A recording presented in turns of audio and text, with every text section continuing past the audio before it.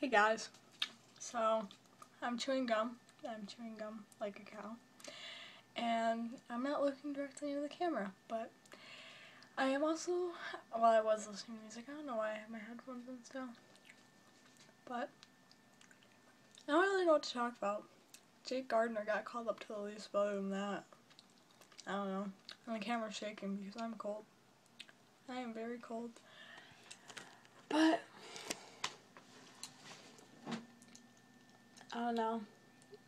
I was supposed to have a vlog yesterday, and I didn't put one up, so here it is, yay! I'm still mad about the trade, how Nick got traded to Washington, but I still love the Marlies, so I haven't had a good day today. This is a really boring vlog, I know, but what am I supposed to talk about? I don't know. Usually I have something to talk about.